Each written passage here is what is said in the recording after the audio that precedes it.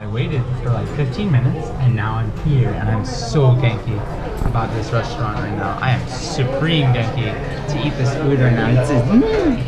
But yeah, I'm gonna show you what the food looks like. It's like this.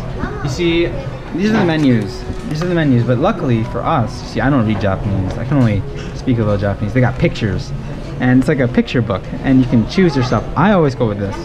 This is really basic. It's just the regular old tonkatsu. Today I got the 200-gram one because why not? This is super cool stuff, and yeah, that's what it is. But this stuff is cool too, but it's okay. Yeah. Wait for the food now.